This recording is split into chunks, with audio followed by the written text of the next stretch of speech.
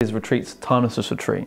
Okay, and the idea for that is you're really having no sense of time around you, so you're completely in this different, different illusion. Now I understand some of you might have commitments outside that are probably personal or family, and that's okay, but please do that in breaks. But I don't want you to keep looking at time or asking anyone, hey, what's the time? It's not a secret, all right? You're not going to get punished or anything for saying it's about, whatever time. But the thing is, it's just, as you're aware, you've been to Monroe Institute, that's what inspired me as well, is that they don't have any clocks up. I've taken all the clocks down. If there's any clocks in your room, please don't be sneaky, just please put it away, out the way, all right? If you're wearing a watch, please take it off. I will look after you this whole weekend, all right? Please trust us that we'll wake you up, we'll tell you when to go to sleep, we'll tell you when food's ready. Your body clock will be in sync anyway, most likely. None of you have come abroad, so it's you've all been in England anyway, so your body clock is already here, your circadian rhythm is already here. But timelessness is important, because when you step out of time and reality, this is why when you're here at the retreat, sometimes you find that you have time shifts. You're here for a week, it sometimes feel like 3 weeks. It can sometimes feel shorter. And when you're in your sessions, which are cool, when you're in your bed with the headphones and stuff, you have all sorts of different things go on. Time distortion, body distortion, nothing scary. It's just, for example, you might be laying on your back and you might feel like you're laying on your side or anything, and this is when you're being separated from your consciousness or your body. Okay, all perfectly safe and everything. It's just be aware of this different phenomena that's taking place. So, as I said, this is our family home as well. So please, respect the space, keep it tidy. Thank you for those who washed up. We appreciate it. It just helps things go faster here as well. This room here is known as the checkpoint room, okay? May not always be here unless I say otherwise, but mainly it's always in this room where we share, we talk about experiences, a bit of information. So at the end of this session, don't go for a walk in the garden and sort of be timelessness and okay. Come straight here if you can, all right? Toilets, there is a toilet located here, but try and use the one in your room if you can, all right? And just keeps things more flowed and organized. And importantly, just before sessions as well. So a lot of sessions are spent in your bed, basically, unless we're in the room here behind me with the gongs and everything. Try and go to the toilet before you go into session, even if you feel like you don't need to go. Because the worst thing is when you've done the whole process and you've done the certain affirmations and other things, and suddenly you relax and suddenly you're like, I need to go to the toilet. And it's not a problem. You can go and come. You're not going to disturb your session. But the thing is, you want to get into your practice where you're not having any distraction at all. And this is the important thing. All the small things that no one ever talks to you about in meditation, all these little niggy bits that happen, these are the things that can sometimes take place. When you're in meditation, your session, you try not to move your body because of coming beyond your body, and then suddenly the toilet situation kicks in, In a lot of meditation, things I've heard over the years, when they're saying, pick a nice, comfortable place, no distractions, but they never talk about going to the toilet. It's a big distraction. So we need to go, get that done out of the way. Another thing is doors. We have a lot of fire doors here that shut automatically on a hinge. This is one that's got a weight down by the door, but all the other doors throughout they just close on their own.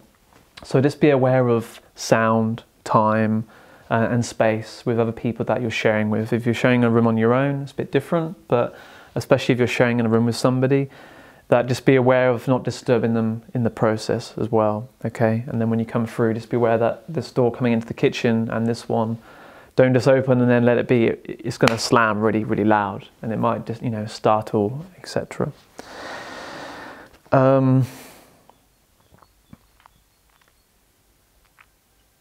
Okay, so what's in your room already? You have a bit of a welcome pack there, a few chocolates and things, and towel, and separately you have this by your bed. There's a V cushion. You might think you've probably seen one of these before, but these are my favourite. These are great because you can manipulate in any way. What I like to do is prop myself up in session and in bed or something, and you have a bit of head support. And the reason for this is that when you connect yourself with your headphones in your bed, you don't want to be completely laid down horizontally. It's a bit like those dolls that children have, and you put them horizontal and their eyes shut. You know, you're going to most likely fall asleep, which is what you want to do. You want your body to fall asleep, but you want your mind to be like completely awake. So, in order to do that is get comfortable. If you need any extra pillows or something, I find putting something under your knees, and then raising your back a little bit, and then just elevating your torso. So you're in a reclined position, okay? Be completely comfortable the whole time. I suggest being on your back through the sessions, so you're not going to fall asleep, but you're going to get deep meditation. If you have any uncomfortableness in your body that you find that being on your back or a certain position is really difficult for you, please just get in a position that suits you best. In there also is a pack of small earphones, okay, in case you need them for the nighttime sessions. But have you all got headphones like this? Yeah. Yeah? All wired? Headphones, but when I was coming in, my axilla cable is like broken, it's not transferring. It's not a problem. We have spares, just for this example. I have enough for, you know, maybe 10 people, but we have some. So at the end, just let me know. I hope even if it's just the port, you know, but I don't know if it'll fit. So I did buy a cheap one. Yeah. They didn't fit in my headphones. Okay. Basically the wire, so I don't have it on this one, but the wire either plugs in that you have, or if you brought wireless Bluetooth ones, they're not be no good. Someone did that on another retreat, and they said, oh, how do I connect to the Bluetooth? I mean, the technology that we put in all the rooms, it's, you know, it's like over 10 years old. You know, we didn't have Bluetooth headphones then, and wired works better because it's just direct. So make sure you got the right way around. Make sure you got the left on the left, right on right. You should say on your headphones. Usually what you find is that the cable is always on the left. That's always a good indicator, okay? And so don't put them on straight away, just have them around your neck and then plug them in. And the port looks like this next to your bed, okay? So headphones go here down the bottom left, in case you don't know. The volume is here. Before you plug your headphones in and have them in your head, just make sure it's down a little bit. Otherwise, if the audio is on, you're going to get a bit of a blast with some noise. Have the volume comfortably, that you can hear my voice speaking, or the music comfortably, not blasting out loud. You know, you're not having a party, you know, in your head at the time. The black dial is important. It's got 8 channels on here, and I've separated 2 lots of like audio devices in 2. So what I find is from basically channels 1 to 4, so 1, 2, 3, 4 is the first round. So basically when I say go to your room, go to the toilet, get into session, start on this one, okay? If you don't know what I'm talking about, just keep it at 3, number 3, that's better, that's more in the middle of those. If you're in the toilet, or your roommate is in the toilet, or something's left behind and you got in session, you can hear the session halfway through and you're like, oh God, I'm gonna miss it, it's okay. Just change over to 7, or channels between 5 and 8 basically, or just remember to keep it at 7 the second round. You have an extra 5 minutes, okay? So if you miss anything, you're not gonna miss it, you have an extra 5 minutes to catch up.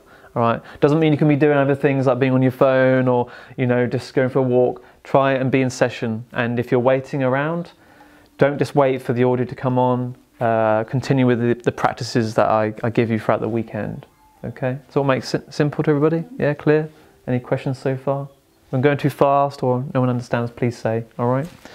So that's not like this by your bed. Obviously, it's in the wall. Okay. This is just to show you. So the tools that I provide at the retreat is also eye masks. So you can pass this around. This is by a company called Mindfold. This is quite an old one. It doesn't usually look so wrinkled. You can try it on. It has been washed, and basically it's got eye cutout holes. So these are a really good brand, Mindfold. Got some foam with some plastic, and basically it like wraps around your face. If you put this on now, you can try. If you put it on, you won't see anything at all. You won't see any light at all. Oh, you got one? Oh, good. Because I have an eye, you know, like dry eye. Yeah. Normal ones rub my eye, and I wanted something that were like that. Yeah.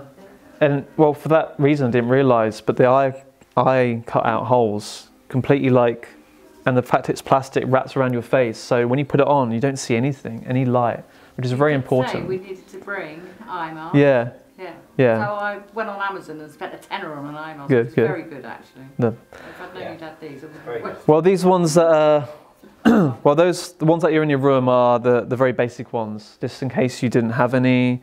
It's backup, like headphones. Very good as well, 'cause I've tried that one on and it actually does black out really Yeah, well. yeah, very good. So yeah, the ones that are in your rooms currently, I wash and I give to people regardless, because they're to stay here, so don't take them home. But that's just in case people didn't have them. You know, a number of different stories. There are other brands about, like this one I found that someone made, but still my favourite is the Mindfold. Now, sorry, I'm just going to turn the music off.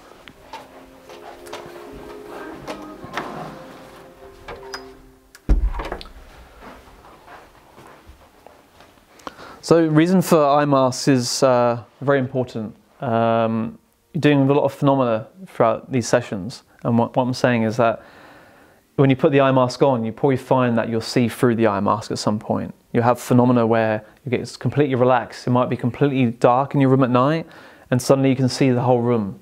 Does this have happened to any of you already? Yeah. So this phenomena is not your physical eyes. Your eyes haven't popped out through the eye mask or something. It's literally your clairvoyance that you're seeing, like remote viewing and things. It happens to me quite often, and I start to know what it is, but still, after years of training, it's still getting your head around, like remembering, okay, I'm seeing through my eye mask. When I'm traveling, I use eye masks quite a lot because they're not usually, I'm very light sensitive. So, especially at sleep and things, if I'm in a room and there's a tiny LED light on, it's not the fact that it's electronic, it's the light, that I can see the light when I sleep because my eyes are shut, but my non-physical vision is seeing that, and it's disturbing me. So I find being in complete darkness really, really helps. I'm lucky here in the country at our retreat that I've got spaces where when I go to sleep, there's no light at all apart from its moonlight. So eye masks are very important. So use them the whole sessions. It will get you deeper in your session, not for you to fall asleep, but to give you more phenomena and everything. So yeah, use the cushions. There should be 2 pillows on your bed as well as this. Put one of the pillows underneath your knees, be comfortable. And yeah, those are mainly the tools. Dress-wise, if you've, as I said in previous emails and things, try and bring things that are comfortable. At the moment you'll dress casually, etc., but I find that at the second or third day, people end up just being in their pajamas or onesies or anything comfortable. Me in a onesie would be Yeah. good to see. So be comfortable, okay? You're here for this, some experiences, and really, if you feel comfortable just being in your pajamas, it's all right. Do you know what I mean? Just be comfortable. And the reason for that, if you're wearing like jeans, for example, or something that's not, it's comfortable, you're going to find that it's a bit, disturbing for you. And again, it's all these tiny little things that can be quite disturbing for your session to distract you from other things. So the sessions are all very much the same. It's basically guiding you through breathing processes and other tools. So the track starts off with a bit of an intro music. So the intro music will be exactly the same the whole time. So when you put the headphones on, okay, this is the start of the track, okay, or or the end. But usually it's the beginning if I've told you to get into session. The start of it, just me introducing, get comfortable, which you're probably doing, and then I get you to release any thoughts or worries or concerns. So right now, some of you might be thinking of things at home. You're not properly grounded here, maybe. Hopefully you are, but this happens to our mind all the time. We're often thinking about things or work or whatever. But you're here this weekend to try and be here. So try and keep your thoughts here if you can. If your mind wanders, that's okay. But try and be present and be in this space. There's going to be thoughts and information, intuition that's going to come to you at times to time. This is when like a notepad or something comes in handy. You should all have a notepad, either you brought with you, or if you don't have one, there's a backup, which are in your room with a pen. If your pen doesn't work, please let me know. And the reason for this, try and keep it with you the whole time. Try and swap it with your mobile, basically. If you're used to attach to your mobile, try and have a holiday without your mobile. I know it's probably hard. We've become so accustomed to relying on, you know, our best friend that's with us. We see it first thing we see in the morning, the last thing we see at night. We turn it off, hopefully. But this weekend, unless you need to access it, try your best to not go on it, okay? In the Monroe Institute, I'm not sure what happened when you were there, but they went with a box, yeah, to put your watches and stuff in. And now I'm sure they do it with like smartphones and things. They say you can get it back at the end of the weekend if you find that you cannot deal without it. You can give it to me if you like. I won't turn it on or whatever. I'll just keep it out of the way. If you feel like you cannot live without it and you want some control, and I can help. All right, I can just keep it in the office out of the way. I find it's not so much the phone. It's yeah. The lack of the phone leaves you with boredom time, and we're not used to being bored anymore. Are we? How much time do you spend sat staring out a window like I spent most of my childhood doing in the classroom? Don't do that anymore, do you? It's true. So much has changed since technology's come along, smartphones, and you're just constantly entertaining yourself. Games or whatever. So it's not the phone per se. It's because I don't sit there and go. I've just phoned my husband and told him that's it now. I won't be phoning him again until I'm on the way up. So yeah, it's as our young generation, I think we were saying earlier about children, growing up into more spirituality, children are growing up into this technology, and they're not even knowing, because they've experienced what we experienced probably when we were younger, that we didn't have this technology about when we were younger. And like you say, just fantasizing out a video. Most of the biggest ideas in the world come probably from people being bored and daydreaming. Yeah, true. So if you don't allow boredom time and daydreaming time. I've heard when they're like making certain movies or like The Simpsons, etc., they said that they just sit around a table and they just stare for a few hours without a plan, and they're just thinking, and they're like, okay, let's do this. They're not looking online or anything. They're creative people, and you are creative people, and you're intuitive people as well. So yeah, try and swap your tablet, your phone, wherever you have that you usually have. If you've got that control, great. But what I'm aware of the last sort of, especially 5 or 6 years, there's been a big increase where people are so glued to their device and they can't get away from it. If you see me on mine, I'm not on Facebook or whatever. I'm probably looking at notes I've written down, or I'm looking at time, because I would love to be timelessness with you guys, but unfortunately, we have to be aware of food and everything, so I have to be aware of that in order to keep this stabilized.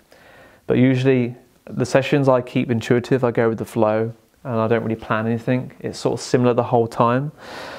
So the audio sessions, they start with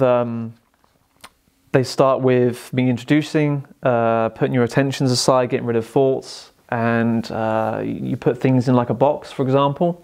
Your thoughts and worries, you put them into a box, and you can imagine a lever at the side of it. It could be anything. It doesn't have to be a box. It could be a washing machine.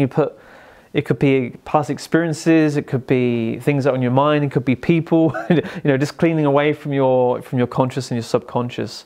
And now I've added a lever on the side of the box that you can clean away, like empty it. So you can come back to that box when you need it in your meditations. You can bring the box back into your conscious awareness and open it up and deal with it. But right now you've come to this place to have an experience, to work on like yourself, whatever reason you've come here for. Personally, emotionally, physically, but also energetically with the phenomena beyond the body, lucid dreaming, anything like that. On the track, I guide you the whole way. It's very important that the breath work is very important. So you can try this now with me. Something I got intuitively guided when I was younger, an out-of-body experience I shared with you all earlier, my first one, when I gained a lot of energy. So just keep your back straight and just relax. So sometimes when maybe you're breathing, breath tells us a lot about life and emotions. When you're stressed out, how do you breathe?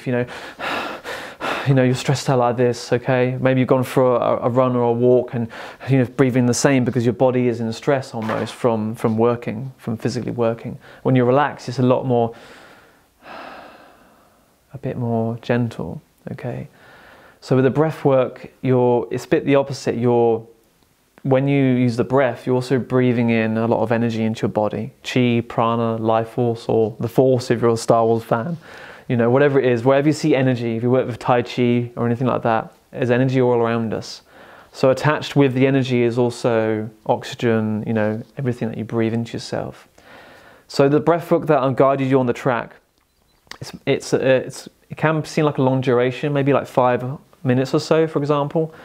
In the middle of that, I remind you to continue breathing, and I do tell you when you can stop and relax, okay? But if it seems like a long time, continue. If you feel any tightness in your body, that you're breathing too much, or you're like, oh, I'm getting a bit of pain, that shouldn't happen. But for example, if it does, relax the breathing, you know, move about if you need to, and then go back into it. That shouldn't happen, but if it does, just aware of, you know, your own breath work. So the breath work is on the audio. It's guiding you to breathe in and breathe out. Now, when you breathe in, you want to imagine energy coming from the bottom of your feet, passing through your body, and then going to the top of your head. And then on that breath, back down your body. Now, on the out breath, you want to breathe through partially closed lips, like that. You want to imagine that there's a candle in front of you, and you're trying to blow it out. Okay? And if you're breathing all together at the same time, if you're sharing a room with somebody, don't feel that you're embarrassed about breathing, because they're probably doing the exact same thing anyway. So the magic bullet really is the breath work, because it brings in a lot of energy into your practice. It builds up a lot of energy into your body. Most likely you'll feel paresthesia, which is energetic movements under the skin, the meridians. You'll feel it in your face, your hands. You might feel like your body is vibrating. This is really good. Okay? It's not anything that's going on where you're hyperventilating. It's the fact that you're bringing a lot of energy into your body. So the breath work is, if you're doing the breath like, don't do that, okay? That's not good. You want to be doing long, slow, deep breaths. And this is your part where you put a lot of work into the session. The rest of it, you use your mind and you relax and just concentrate where you want to go, okay? So the breath work, follow me as I guide you. So you're breathing in and then out. So you're using your full breath, full deep breaths. When you're breathing in, breathing from the stomach, the diaphragm, then in through the chest, and then out through the mouth. So breathing in through your nose.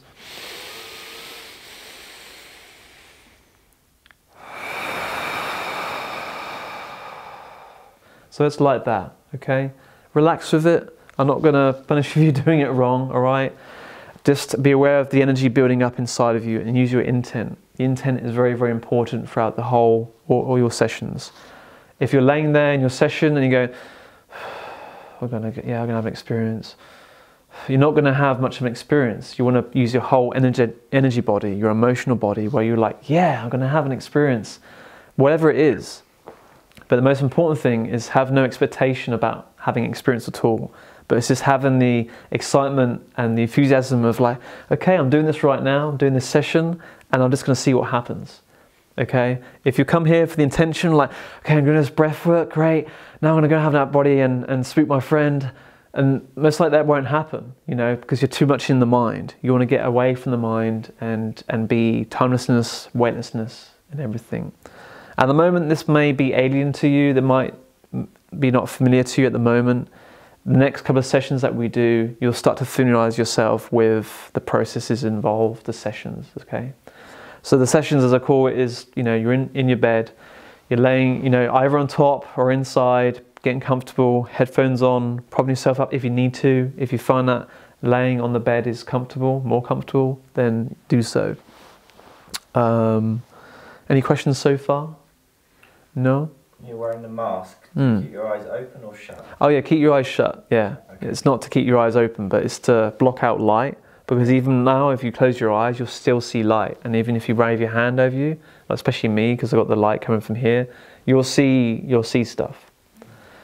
Other things that can happen with the eye mask is not that you'll see through it, but what happens with spirit, spirits that are around, guides, non-physical friends that are here, supporting you, especially if you're new to, like, you understand about trance work as well, that even if you've got your eyes closed, you'll see energy. And I see that too. I see a lot of like purple, I see whites, I see pinks, sometimes reds, sometimes greens. And it can be so bright. It's as bright as someone having a really high-powered torch and shining it into your eyes. It's that strong. So when you know you've got the eye mask on and then you're seeing lights, you're like, oh, okay, I know this is something energetically. So it's another reason why wearing the eye mask is important, to block out that. Yeah, keep it on all times. Yeah, keep your eyes shut, because if you got your eyes open, you're more like you program yourself since you're at birth to be awake. The idea is keeping your body completely asleep. This is what Focus 10 is in the Monroe Institute. Hemi-sync is mind awake, body asleep. So you're trying to do that. I'm not going to talk to you too much about like techniques right now, because I don't want to overload you with too much information. It's probably already a lot happening. I'll talk to you that in the next round. But all I want you to do is try not to move your body. And the thing is, if you have an itch or you have a numb bum or something, it's okay. Move around and then program yourself. Okay, now I'm going to get deeper. And when I say deeper, it's you're not being present in the room. You're not being in your mind. You'll get to a space where you feel like your timelessness, your weightlessness. You don't feel like you're even your body. You don't feel like you're even in your body. And it's not that you're out of body as such. There's a part of you that's... Big empty space. Yeah. Still. I describe it as this like dark void. Like it's not nothing dark as in like evil. It's like this blackness. It's the point at which your brain stops fully chattering. Yeah. You just go still and you go... The monkey mind has been quiet, yeah.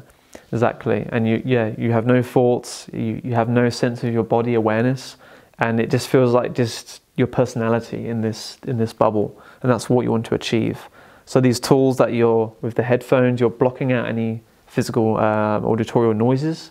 The eye mask, get rid of anything physical that's visually disturbing you, and relaxation with your clothes, everything that's physically. So you're relaxing all the senses. Hopefully there's no smells that disturbing you from the room. That's why keeping the door shut from the kitchen outwards doesn't disturb any smells that should happen from the kitchen. But yeah, it's really closing off your 5 visual senses to open up the 6th, basically. And yeah, so the next session, well, the first session that we do shortly, before you do that, not yet. If you need to go and change, do that shortly. When I say come back, come in here, and then we can all make a start all together. So please take off your watch. Please don't have any electrical items on you. Just have you, when you come in here, bring your notepad and pen, and we'll make a short startly. But yeah, I don't want to overload you too much information for techniques, because there are tons. There are so many techniques people can do to gaining out-body experiences, more deeper dreams. But right now I just want you to familiarise yourself with the processes.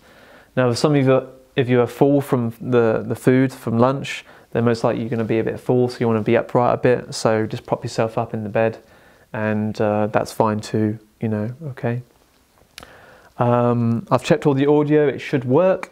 If at any point that you're only hearing music in one ear, please let me know. But before you do that, just make sure that the headphone jack is plugged in here properly, as well as in your headphones. That sometimes happens.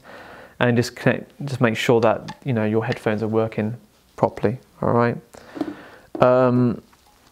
Try and come back in the checkpoint room when I say so. People often have experiences where they've either had a dream and they've heard me tell them to come back here, and then within 2 minutes of a session they've come in and they've already had an experience, and they're like, oh, where is everybody? Oh, there's been 2 minutes, they're still in their session. So that happens quite a lot. But that's okay, because a lot of phenomena does happen here with these sessions, all right?